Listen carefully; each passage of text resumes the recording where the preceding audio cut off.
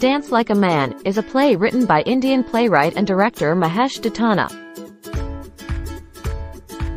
It was first performed in 1989 and has since become one of Dattani's most celebrated works.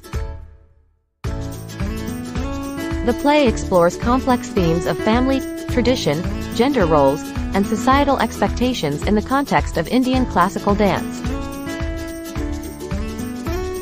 Summary: the story revolves around the members of a traditional South Indian family in contemporary Mumbai. The central characters are Jayraj and Ratna, a middle-aged couple who were once renowned Bharatanatyam dancers.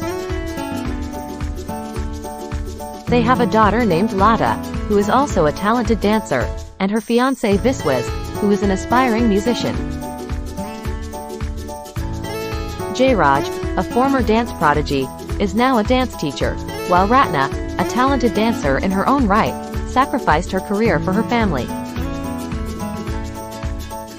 Lata dreams of becoming a famous dancer, but her dreams clash with the traditional values and societal expectations placed upon her by her parents, particularly her father, Jayraj. Jayraj is conflicted about Lata pursuing a career in dance, as he fears it might tarnish the family's reputation.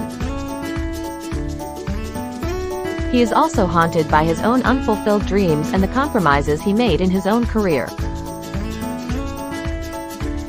The play explores the tensions within the family as Lata struggles to assert her independence and pursue her passion for dance.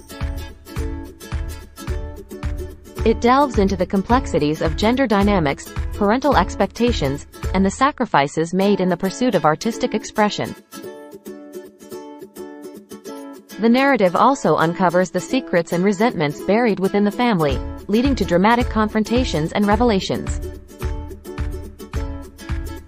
As the characters grapple with their desires, ambitions, and the weight of tradition, Dance Like a Man raises thought-provoking questions about identity, freedom, and the price of conformity in the face of societal norms.